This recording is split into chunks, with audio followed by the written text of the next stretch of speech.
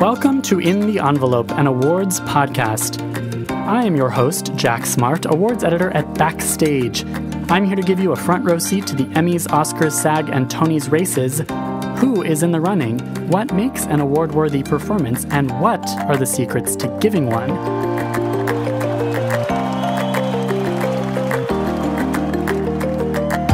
These intimate, inspirational conversations with some of today's most talented stars provide you, dear listener, the kind of craft and career advice that could win you a statue of your own, and maybe, just maybe, a tantalizing glimpse in the envelope.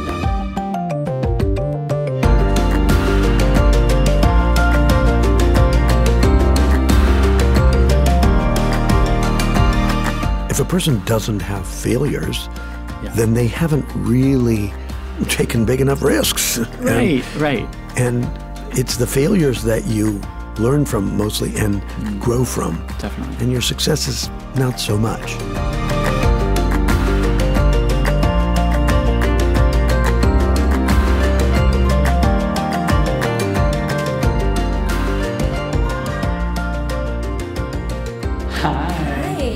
Hey, guess what? Hi, come sit.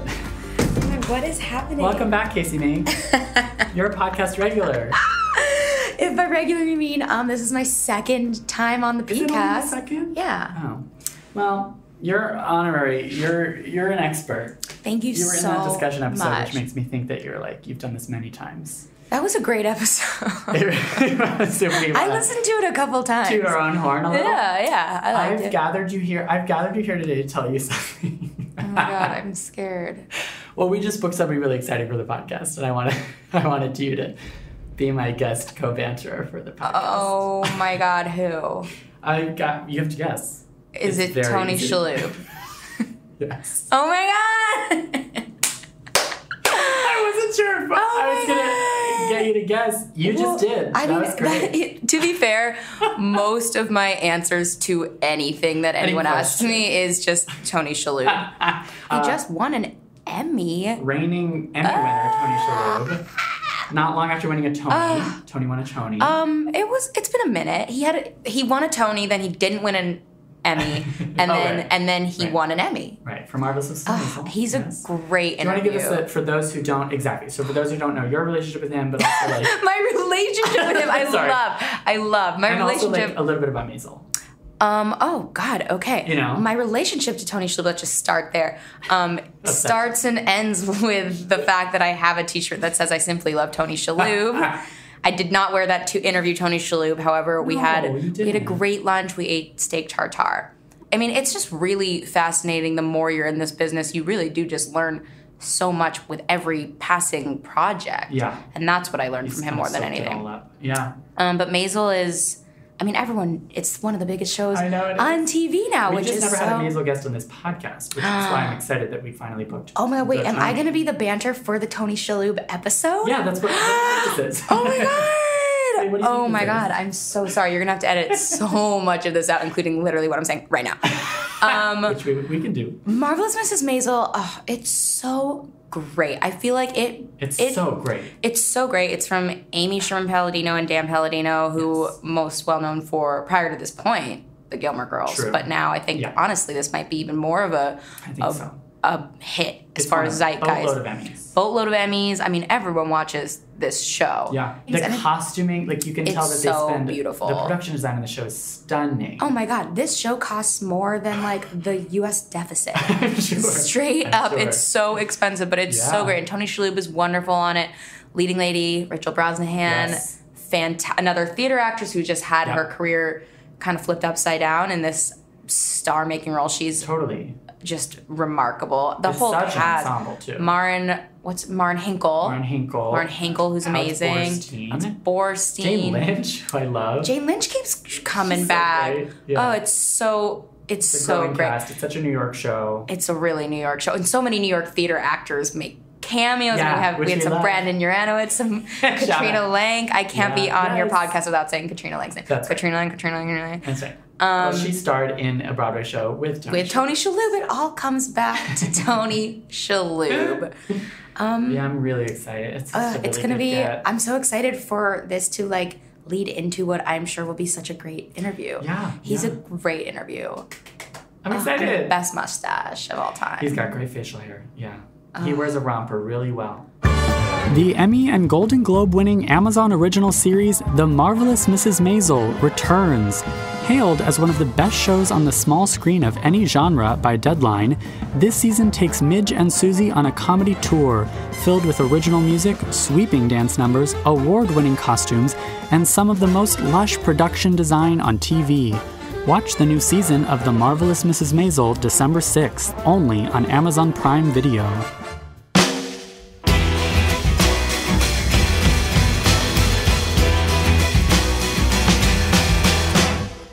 Tony Shalhoub is a master craftsman of the stage and screen, winning 2 SAG Awards, a Golden Globe, a Tony, and 4 Primetime Emmy Awards. Born in Michigan and choosing the life of an actor from an early age, Tony studied at the Yale School of Drama before working at American Repertory Theater and later on and off Broadway. Best known for the comedies Wings and Monk, Tony recently won another Emmy for playing Abe Weissman in Amazon's Amy Sherman Palladino comedy, The Marvelous Mrs. Maisel. Here it is, our marvelous interview with Tony Shalhoub.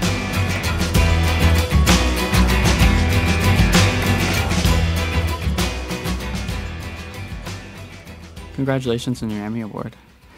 Thank you. How does it feel? It feels amazing, and in a way, it's different now than when I did Monk, because at that time there were always sort of 5 actors in a category, 5 shows in a category, and now it's more. Now there's 6, 7, and all of a sudden your odds start to get diminished. But I guess it's just because there's so much more product now. There's golden age. The choice is so vast and totally far-reaching, and there's just more great material, more great. All this great work being done, and that's all good, really. Totally. But yeah, it's nice, and it was a little bit crazy being the first category of the night. Yeah, it's a little bit crazy, jarring. or like a relief after it's over. Both. It's a little sort of unsettling, and then you're glad it's over. Sure. Thank you so much for joining us on In the Envelope, an awards podcast. Thank Backstage. you for having me. We have your cover story here, which is delightful. We are at Backstage, of course, as you know. You said that you had used it before for audition calls, maybe? I actually, my experience with Backstage was that when I was living in California, and I think it was in the 90s, I was on a cover for something, or maybe it wasn't the cover, maybe it was just an article, but I think that's when Backstage was a black and white, and not a color. More of a newspaper. Yeah. More of a paper. Sure. Yeah, more like a tabloid size. Yeah. And but I used to check in with it all the time because it had I'd like to read about all the work I wasn't getting. Exactly. Yeah. That's helpful, right? Yeah, it really is. It's a big ego boost. You can stay informed about the roles you're not getting, as well as the roles. All the projects. What am I? What a chopped liver? Why isn't my agent sending me up for this or that? Or we've changed. We have this beautiful these color photos now. Yeah, you look great. It's really classy. This shirt, it's very classy. That shirt, yeah, it's it's not my shirt, but I really did like it. So wait, was that Backstage, whether it was a cover back in the 90s, was that like your first bout of press? Was this like your first kind of name recognition? I think it was one of the early ones, yeah. Yeah, because remind me of your trajectory. You went to ART, was that right out of school? Mm-hmm. Yeah. Yeah. And you were there for how many years? I was there for 4 seasons. Wow. Oh, 4 seasons, okay. Yeah. Wow. So 4 years. Then I moved to New York and lived in New York for 6 years. Did a lot more, mostly theater. Okay. During that time. But I started to dip my toe into, we just, commercial auditions, and Gotcha. I did day player stuff on soap operas and some episodic. I got my first episodic thing in New York that was The Equalizer, which shot here in the 80s. Yeah. But mostly I was plugging into, theater. Yes. Broadway, off-Broadway. I would go out, back into regional theaters often. Gotcha. Did Shakespeare in the Park, off-Broadway. Yes. So a little bit of everything. We were just trying to make ends meet and build something slowly. Some connections. It's interesting thinking about the idea of going to school so Yale was 3 years and then 4 seasons at ART. It's safe to say that means 7 years of more like consistent work.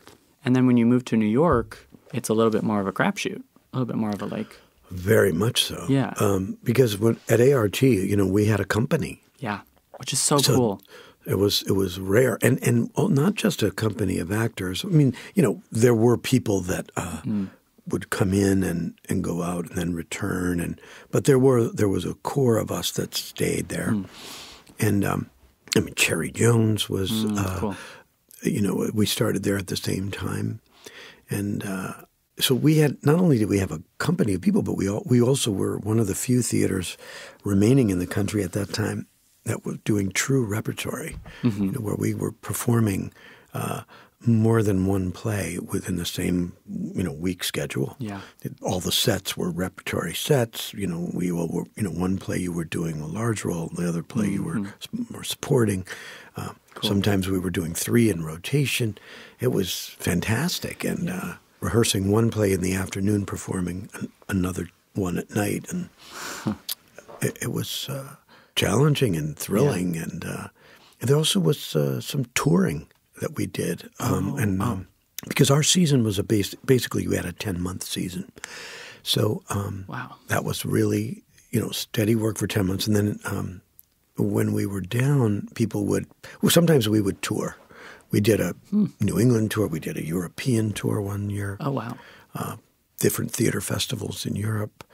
And so it was we were still dynamic. We were busy. And a lot of us were, we were single and we didn't have anything. We didn't own anything. Gotcha. I certainly didn't own anything. So, we were super mobile and just throw some stuff in a bag and go. Gypsies. Yeah, and it's great. Totally. A great time. And it's boot camp. It really is. Absolutely. And a group of people that you work with and live with and, travel with and you go through children being born and people getting married and people getting divorced and it was just very intense and sort of creatively fertile time.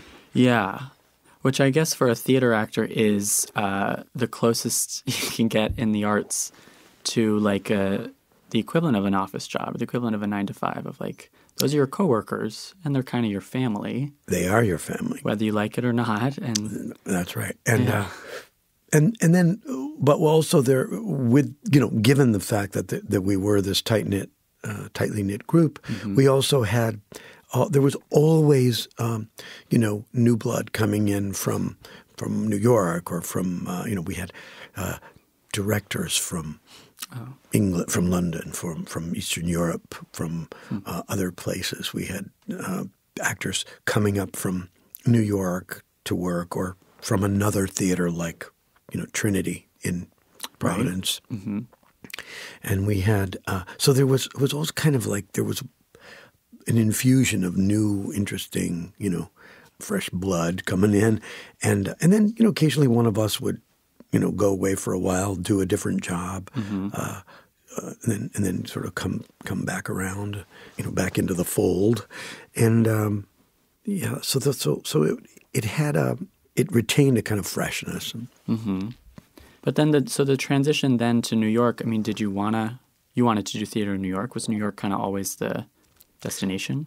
Well, it wasn't that like I had a specific plan in mind. I mean, a long range plan. I kind of I worked kind of off impulse a lot. Over the 4 seasons I was at the American Repertory Theater, the longer I stayed, I started to get better, bigger roles, and that was fast. And I loved living in Cambridge. It was a terrific place to be at that time, and still is. And but I also felt that along with this steady work and this stability, slow pervading kind of complacency was starting to set in, and in a way, I mean, for some people, I think that's good and comfortable, and but for me, I started to feel like I want to be hungry again. I want to be in that. I'm a masochist, maybe, but I want to go back into that area of uncertainty. Yeah, totally. Yeah. And that area of, back into the void, which is, for an actor, is that period of time between jobs. Yeah. We say between jobs because we have to delude ourselves to being optimistic. But really, it's as many people say, my last job was really my last job. Right. Right. But I wanted to kind of venture out and see what else was out there for me. And I felt too, and I was, assured by Robert Brustein, who was our artistic director of the ART. He said, "You can do this. You can go off. You can, explore New York, but always feel that you'll have a place here. You're a founding member, and this is our company. Just because you go away doesn't mean that you're not a part of our company." Which is nice, yeah. Which was great, because it felt like I could go take some risks, but I had a safety net too. Yeah. If things didn't pan out. And I did. I came to New York and I did work, but I did go back to ART too and work sometimes. Yeah. There was always that lifeline. Which is good, because the void, as you say, is the void... The void is it's a mixed blessing. Right. It's terrifying sometimes, right? Sure. Yeah. Oh, it's daunting. Yeah. But on the other hand, it's healthy in a way to confront that, and it forces you to reevaluate where you are and reassess and realign your goals and your ambitions, and so I think that's, for me anyway, there's a security and complacency sometimes go hand in hand. Yeah, it's a dilemma of the actor, because same thing happens with a television series, for example. Everyone dreams of having especially as we get older, and then we get married and we have children and we need some security and stability. Being in a series, great. You're in one place. You don't have to travel to. You don't have to go off to God knows where to do a film or whatever. Yeah. But then again, that's good. And then on the other hand, well, I'm going to, if that show runs 6, 8, 10 years, I'm doing the same role. Everything, there's duality to all of it. Sure. It is tricky to keep making that challenging. Yeah. And fulfilling. Yeah. And then you're at that point where you realign your priorities. How do I keep this, balancing act going? Yes, I don't want to be a starving artist, but I also want to have certain creative challenges and grow and work with good people and, up my game and work with better people. And so it's sort of like the void is there's no scenario where an actor never experiences the void. So first of all, it's a guarantee. Well, there's about a handful of actors out there, I guess, that you could say, well, they're set. They're just, they have jobs lined up 3-4 years in advance. Sure. But, you can count those people on like two hands, and that's it. Yeah. Yeah. And crazy as it sounds, in my experience, having intersected with some of those people, they, if they have had that feeling too. From the outside, we think, well, that person's basically a rock star, so they're set. They're secure. Yeah. But inside, they're feeling, what if this, what if it stops? What if this really is it? And that's part of being an actor. Yeah, it's part of the pathology. Yeah. Well, and it's true too that the void helps with, like, adversity is helpful, and if you go through life just booking everything and always working and never, if there were some imaginary guarantee of working all the time as an actor, talk about complacency. Like, you're not going to have any suffering to draw from or any. Well, that's right, and I think it's not just for actors. I think any artistic or creative pursuit that is true.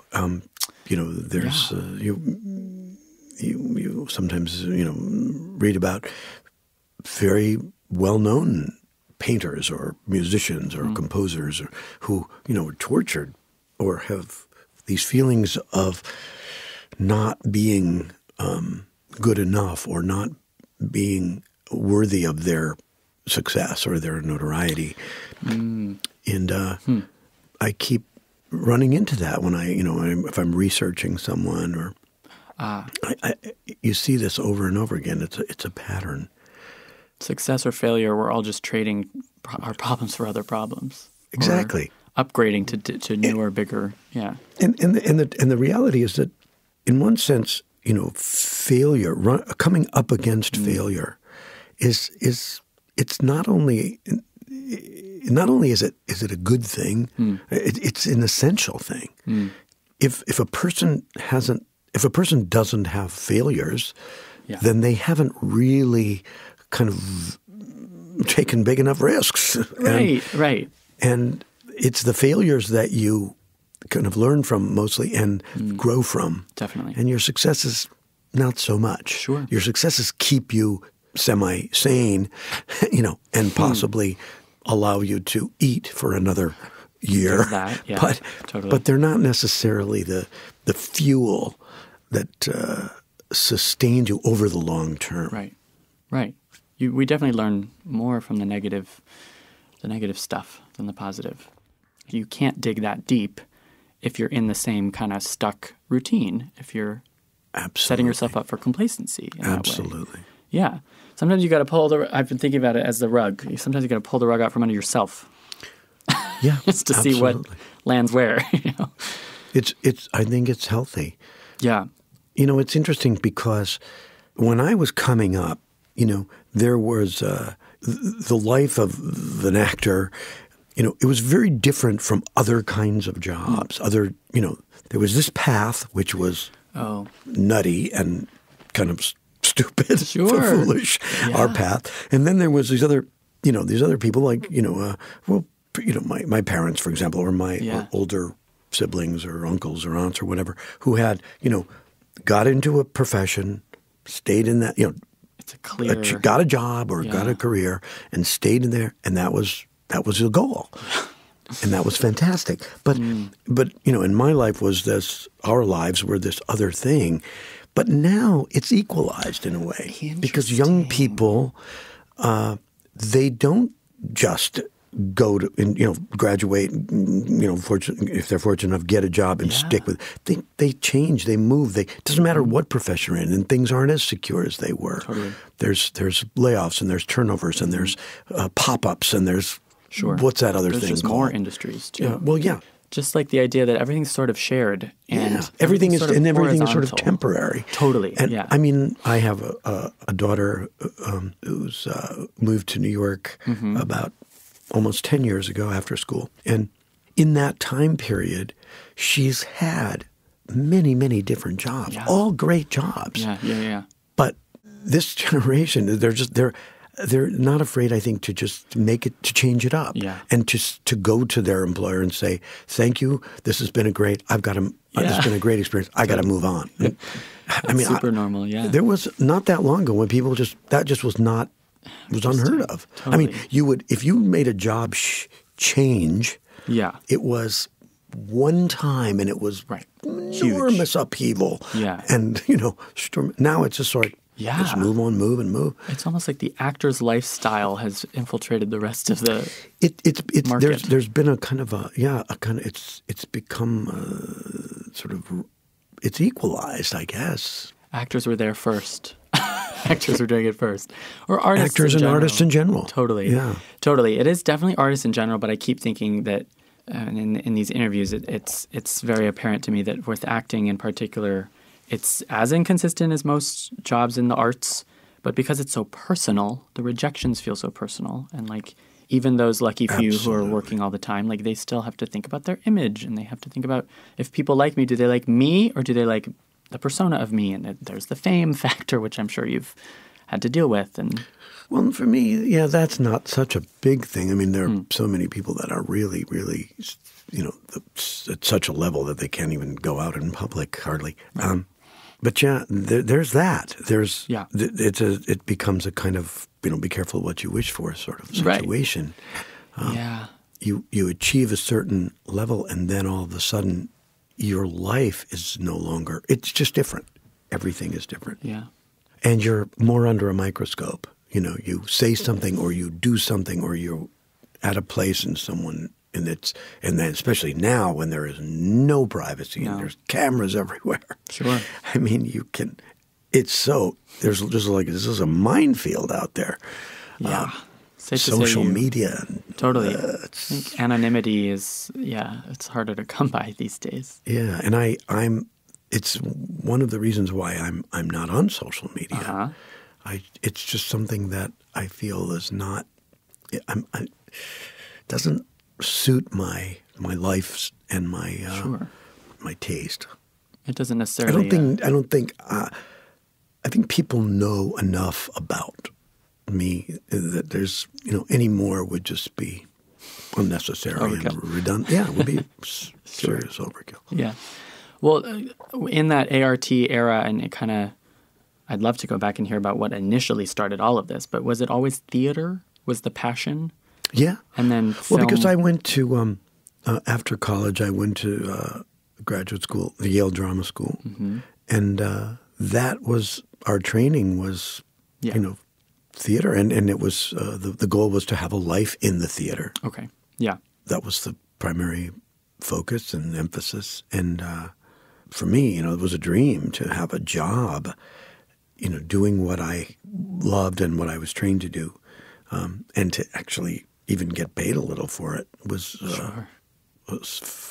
everyone asks, over the years, people have asked me, what was a big break, was Wings the thing?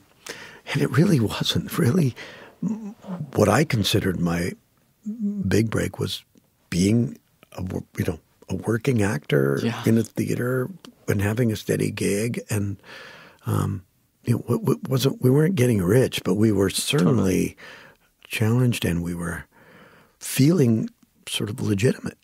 Yeah. There's something about that makes me feel like that's an actor with their head in the right place. If it's about making it means fame and fortune. Making money. Yeah, it's not fame and fortune. That it's more like it's not. The craft. It really is. It sounds trite, but it's it really is all about your priority, your goals, and if your goal, I guess, is to have notoriety and to have money or whatever, that's not going to be sustainable. It's right. You're doomed to a life of panic and insecurity. Yeah. But if you're always sort of leaning toward what is the work about? What's the next thing for me to try or to that focus will sustain you because it's separate and it's its own thing. Right. And it's sort of like you play the career game of hustling and of strategizing and of auditioning for the right things or trying to meet the right people in order to – that's the means to get to the end of working the craft. Yeah. And that's maybe first and foremost. There are some people who are really good at the career-y businessy stuff. Oh, absolutely. Yeah, and I don't understand those people. Like it's. I think the craft being the driving focus is what makes sense to me. Because I agree, you're not going to get fulfilled if you're chasing something else in this career, and every rejection is going to be world ending.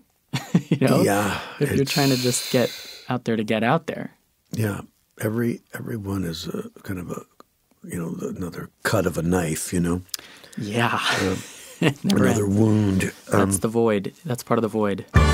The Emmy and Golden Globe winning Amazon original series The Marvelous Mrs. Maisel returns. Hailed as one of the best shows on the small screen of any genre by Deadline, this season takes Midge and Susie on a comedy tour filled with original music, sweeping dance numbers, award-winning costumes, and some of the most lush production design on TV. Watch the new season of The Marvelous Mrs. Maisel December 6th, only on Amazon Prime Video. How did you get bit by the bug? Was it so early in your life that you don't remember? Well, I don't know that it was actually just a bite. I think it was more of like an attack, a slow attack An infestation. An infestation. A slow, gradual infestation. That's a good word. I guess it was just, at a very young age, it started as a sort of a fun thing to do, a hobby. And then, I never imagined that it was, where I grew up in a small town in the Midwest, didn't seem like a viable. Like you said, you didn't have examples of people doing this. Well, I had an older sister who went off when she was 18 to go to acting school. And that was kind of, I think she paved the way for me. I don't know. It was a kind of, I try to imagine what it was that, really got under my skin. And then I gave up trying to figure it out. I just think maybe it was just something that was hardwired. Sure. And I just sort of didn't resist it hard enough. Sure. If you know what I mean. Oh, I love that. Yeah. It's your calling, and at some point it becomes viable to do it as a career, but you don't know exactly at what point that is. That You're like, maybe I could do this maybe I can make money doing this. That's not necessarily an epiphany. I think one moment that I kind of remember, I was in college. I was maybe a freshman in college at the University of Wisconsin because I grew up in Wisconsin. And so I was going to the state school, and I was tiptoeing around the theater classes and the acting classes and not really, with what I would call any kind of strong commitment. And one day they had a performance, a visiting troupe doing a play at our school. And I think it was either the Guthrie or the Milwaukee Rep. I think it was the Guthrie. And it was their company. And I'll never forget this. It was a kind of a large cast play. It was the play Everyman. So it was, maybe 8-10 people.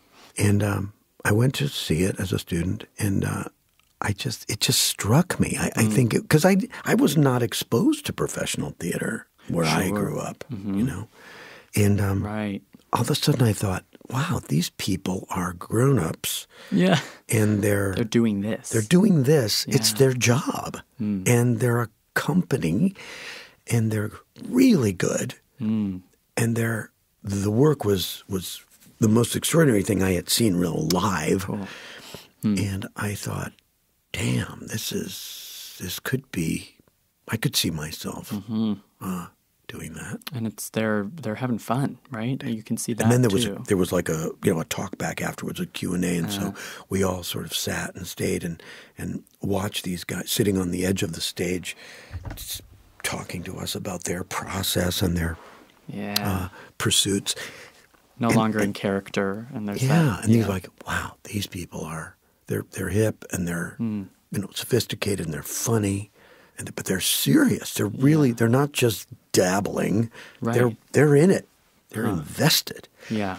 And I think that was a kind of a key moment for me. Sure. To see that this was to see, in person, the viability of this kind of life. That it's possible. This is maybe tricky, but do you talk to people who have really given their all to acting and who aren't finding the success whether success in how they measure it or how most people measure it? What do you advise people who are really struggling in this profession? Well, I try not to give, I don't know anything, so I try not to give advice. The advice I give is don't listen to me. Uh-huh. I think what I've seen work for some people is if they let go, if they just sort of release it and move off of it, teach or find another way to give or another way to offer their skill and their experience, and oftentimes that then once you sort of release into it and stop worrying it and fretting over it too much, sure. In some weird way it attracts work and also I just tell people it's there's no point in doing this. It's if you're not in it sort of for the long run. I mean, it's that thing about failure. You have to accept that it's going to happen. It has to. Yeah. And but it you see it happen to people that that are so good and so talented and so it just certain things just don't fall a certain way. That's why I always I always believe and remind myself this how fortunate I've been to have kind of in a way sort of been in the right place at the right time and yeah. That has to happen so often. That was excellent advice. I often find when people say, "Oh, I don't tend to give advice," or "Don't listen to me," they follow that with really great advice. So thank you. Thanks. And just in general, on this podcast, of course, we're always asking about what is it that you what's your favorite thing about it? About this? About doing the work, you mean? Yeah. About acting. Is there one thing throughout the career that you're always the most excited about, or does it change depending on the project? I think for me the best part of it is that it's the work changes as your life changes, mm-hmm. as your circumstances and as you accumulate age and experience and loss. Yeah. And it is in a way it's the kind of job that is it's so intertwined with your life. You're not separated from it. It's some people do a job. Their job is their job, and their life is their life. And when they leave their job at the office or wherever, yeah, it's compartmentalized. Yeah, totally. And this is different. This is completely interlocked and that's not necessarily always a good thing. Sometimes it's weighs you down, mm-hmm. and then other times it's sort of your own circumstances or your own struggles, your own the conflicts in your life, your the confusion that you might be, the anxiety that you might be struggling with, or whatever, or the loss, for example, gets implemented and infuses the work, and it becomes a launch pad. Are you consciously infusing, or not necessarily consciously? Sometimes you are, and sometimes it's just coming out of you. Yeah, wow. And it's and interestingly enough, I've not 100% of the time, but a good, I would say like 75-80% of the time, I'm presented with material that speaks to exactly where I am in my life, and so I think, wow, this is just hitting me because I'm already working or I'm already struggling and spinning out with this problem, and now this is the character's problem or the problem of the piece in general. Yeah, cool. And so. And in a way, the work then becomes a kind of a therapeutic component. Yeah, hopefully. Yeah. And one kind of informs the other. You go back to your life having learned more about your problems. Or sometimes sometimes it's not exactly the most pleasant or cathartic sort of experience. Sometimes the material is so in line with your life that there's a lot of pain involved, and there's a lot of like, God, do I really want to kind of unearth more of this? Because you dig down, you don't know what's gonna pop up. It can be challenging, and it can be you can become sort of fragile and vulnerable in that sometimes in that state. So there's a little bit of a risk involved there too. Yeah, I always feel like when I, especially with theater, mostly with theater, when I do a play, I always feel that if it doesn't really cost you something on a real sort of gut level, psychic level, maybe it's you haven't really done it. You haven't really had the experience. You have to sort of pay a price to get to or attain where you need to be in that particular job, in the pursuit of that, the solving of that, the problem of that play or the problem of that character has to exact. You get a. There's got to be a bloodletting in a way. Yeah. Everything has a price. Yeah. Not to say that you always have to suffer, and sort of flagellate yourself. That's not what it's about. But it's you have to give over. You have to get to a point where you're really sort of giving more than you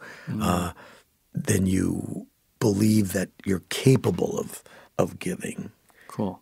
And you're saying we're a sick lot. We are absolutely because as you say, it shouldn't be self-flagellation, but it's if it's being therapeutic, then there's stuff that's got to be worked through. But you're saying it's when it happens to be a piece or a character that feels relevant to your life, either consciously or you're subconsciously kind of being like, this is connecting with me in some way, and I don't know exactly how. That's harder than. You always got to pay the price, maybe? You have to pay. Again, I go to, it's not just, we're not just talking about acting. We're talking about it can be another kind of creative pursuit. But it takes bravery. It takes a certain amount of courage and a certain amount of, a willingness to kind of take a giant step off a very steep cliff. Really, I mean, because you can fall far.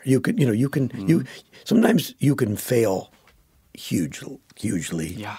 And especially in live theater. And you have to be okay with that somehow. You have to be like, well, hey, this is going to really set me back for about 3 years. Totally. This doesn't work. But is that also how you know you're there, that you're doing it? Like you said, I don't think you can do that every time because it's just then you're going to wind up in the hospital or something. But every once in a while, you have to. I think you have to get there. You have to take that big a risk. Yeah, or just be willing to. It's the willing to fail that's key. Mm-hmm. I used to be so afraid of it, but now I've come to realize that it's just, as I said, it's really essential. Because you have fallen off the cliff. You have experienced failures. Yeah. Oh, sure. Yeah. But and then I have, and I'm still here. I'm not, Yeah. I thought, when you're on the other side of it, the front side of it, you think, well, this could be the end of me. Yeah. Yeah. But isn't really ever. What's the worst case scenario? Yeah. What's the worst case scenario? You get a bad review, or the show closes, or you lose some income, or you burn you don't get hired by that producer or that director again. Sure. But it'll all work out. Generally, that's again, you're in the long. You got to play the long game. Yeah. You got to navigate that void for sure. There is only the void, and little intermittent periods where you step out of it. Yeah, but you can also so the utilizing too is obviously so tricky, but you can use the void anxiety over not having a job can be applied to a character that has anxiety, for example. Absolutely. Yeah, it's all usable. The void is where all the good stuff happens. I'm telling you. There it is. That's it. That's what it is. This is awesome. Thank you. This is really, really awesome. I did want to ask. I had a couple things that are very specific to you because I think your accent work is one of the best in the business. Really? And I want to know how I want to know how you got there because you have such a. You were an Italian, and then you did the band's visit, and then you even have Abe, who's got his own clipped vocal situation. You know, where was the training? Is that all from training, or? Well, there was a lot of training. We did a lot of dialect work at school, but also I think it just part of it is that just the ear that I developed. Because I grew up in an ethnic kind of family, and heard accents all my life. I mean, not just heard them, but lived with them, and aunts and grandparents, and it was just fun to play with those kinds of accents. And like you said, it's play at first. It's just cool. And I guess it's just, and then I just feel like when I was in school and we started to do dialect work, I just loved it. I just felt like it was a real sort of like music for me. Okay. Yeah. And I'm not a musician, but it's kind of like when you hear a great song and you want to have that song, you learn that song, you have it in your head. That's kind of how I see these, accent work. And I find it helps me to get in touch with the character and internalize things the way I have to work my brain and my mouth. And often an accent is not just making sounds, but it's changing rhythms, and it's cool. It's how you breathe and how you express and how you conceal and don't express certain things, and that helps me. You do a certain amount of work that's, as they say, from the inside out, and then there's for accent for me it's outside in. Yeah. So you have these two kind of converging. You've kind of done both. Process. Well, sometimes you do them within the same part. Okay. There's a certain amount of. Whereas my friend worked with Alfred Molina, who's a fantastic man and a terrific actor. His thing is that he always says he likes to work from the outside out. Oh, I love that. That's interesting. It's funny, but that's what speaks to you. Yeah. But accents are. I guess I've made a kind of. I made my peace with that. That's great. Thank you for that. Do you have any last-minute advice for actors? You've really covered a lot. This is really, really good stuff. We're going to excerpt had a lot of coffee. We're going to excerpt that part about you were praising Backstage. We're going to excerpt the part about accents. We're going to excerpt all of this. We're going to reuse it. It's going to be great. Oh, that's good. Thanks. You could write a textbook. I don't. Hey, that's not a bad idea. Yeah, you should write a actor self-help book or something. What not to do as an actor. I'll just say one more thing. As much as I like talking about it, it's very hard to talk about. It's almost a little bit dangerous to talk about. It's because language it has a tendency to sort of lock things or define things. Yeah. And a lot of this stuff is it's just not definable. Yeah. It doesn't want to be overly examined or overly defined because it's a fluid thing. Yeah. It's and it's a subjective, super subjective. It's like poetry. It's not it isn't clear cut. It's not auto mechanics. It's something that's much more It needs to be much more sort of discoverable in the moment. Yeah, felt rather than named. reduced. Yeah. That's what I'm saying. Yeah. Language can reduce it and confine it. It's just sometimes. Yeah. And I don't want to do that. I don't want to. By saying, for example, people ask sometimes, like, what is your process? I was like, well, I don't have a process, really, frankly. I don't think I do. But even if I did, if I talked about it, then it would be that's what it would be. Then you're locked in. Yeah, I don't think I want that. I don't want to. I frankly don't even want to know what it is. Oh yeah. I'm afraid of knowing what it is. If you accidentally say it out loud, then it becomes the thing, and then you know what it is. But once you talk about it as one thing, then it can't be 14 other things. Yeah, we want it to be 14 other things. I want it to be 1,400 other things. Yeah. Cool. That's all I got. It's actually really a perfect way to end a podcast interview about talking about acting. I think that it's just true that, like, listeners can take whatever they like from this, and they can think about it in a way that makes sense to them. I hope so. Yeah. You gave great advice. This is great. Thank you, Tony. Thank you.